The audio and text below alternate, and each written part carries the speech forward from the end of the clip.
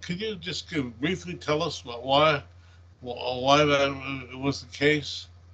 Well, Chiang Kai-shek's party, kind of like a change, after in the history. Now, during when Chiang Kai-shek and his son was there as a leader of a KMT party, they are very much anti-communist. But after they pass away, the party gradually changed. They are still hope. A lot of them, left China, mainland China, went to Taiwan in 1949. So they kind of like have a tendency want to go back. Now, after the Chinese Communist regime reopened China, the first wave of going back to China, actually, even before the Americans went to China, after China joined WTO in 2001, in the 80s and 90s, Taiwan's investors, huge wave went back to China to make investment.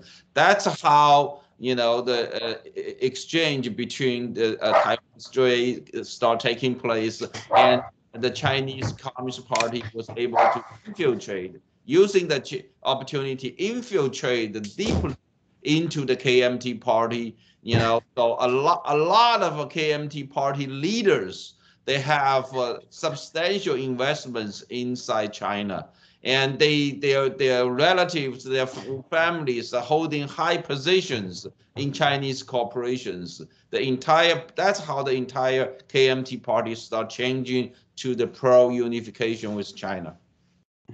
Okay, if I may ask one more question, but the Taiwanese people themselves are not ethnic Chinese. Am I correct on that?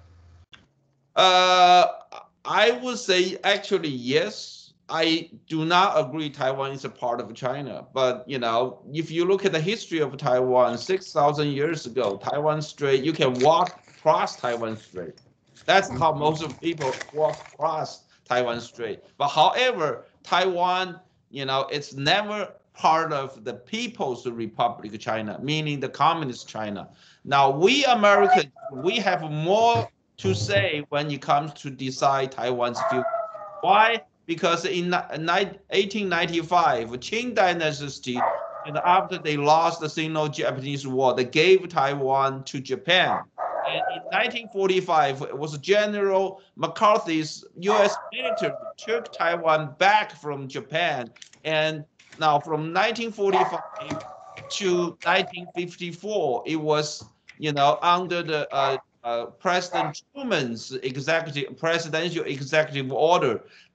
U.S. military is the #1 occupied power of Taiwan until 1954. We signed the security treaty with Taiwan and gave Taiwan back to the Republic of China, the Taiwan's government.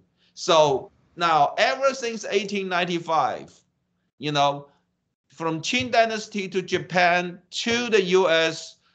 Military and to the Republic of China, to Taiwan's government, that's the Republic of China, Taiwan has nothing to do with the People's Republic of China. See, it was a Republic of China or People's Republic of China.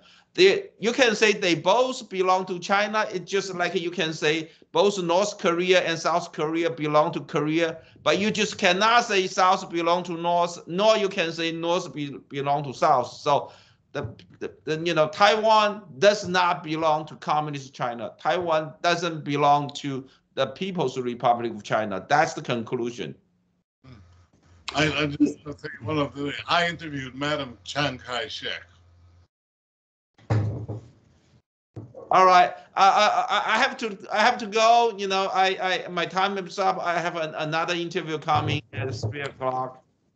Nan Su, it was impromptu, but it was great having you. I had some questions I want to ask you too, and I'm sure we're going to have you back. Am I pronouncing your name correctly, Nan Su? Yes, call me Nan. Nan from the Epoch Times, which is a great publication. And thanks for popping in. It was unexpected, but you were a very welcome guest. Thank you. Thank you. Sure. And of course, we've got the wonderful Don Mazzella. Don, that was unexpected, but it was a lot of fun. It was a breath of fresh air. It was great having you. It truly, truly was. And all right. Well, look, it was a nice experience tonight, Don. I enjoyed seeing you again and hearing more from you. And you and I'm sure we'll be back together soon. And IQ, I've loved being my relationship with you and IQ and Jiggy Jaguar. I treasure it very much, more than you'll know. I really do appreciate you guys.